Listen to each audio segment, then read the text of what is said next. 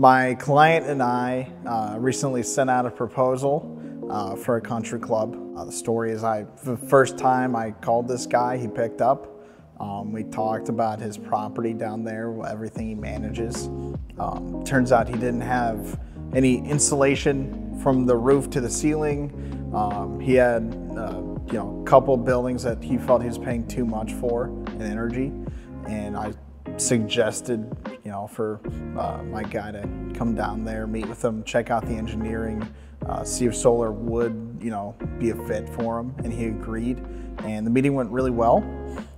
Turns out the owner of that country club owns two others in the area, so it could be pretty big open door if it goes through.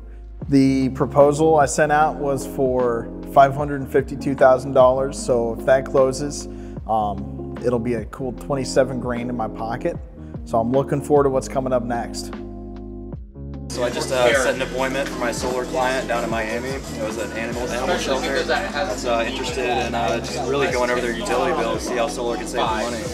I just set an appointment for my solar client. I'm really excited because it's with a university with multiple buildings. They're looking to convert to solar because they spend around $600,000 a month on their utilities. So we're gonna get out there and see what we can do for them. I got an appointment for my client in Tulsa today.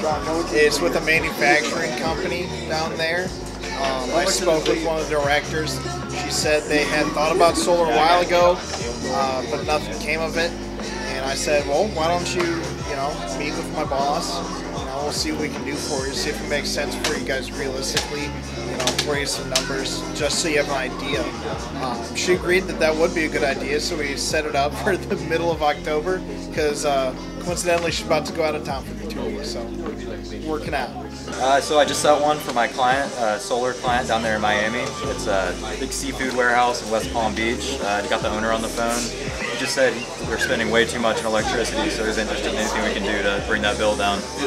I got an appointment for my client in Charleston with a pretty huge school district down there. They're one of the main ones. And I called the chief operating officer, and he was really interested in what we had to offer. He was asking smart questions, maybe a little too smart for me, so I offered a day where my boss, the owner of the company, Chris, can come out, chat with them, check out the building, see what it would take to put solar up there, and he was down for it, so we set it up, and he's a closer, so I'm pretty excited about this.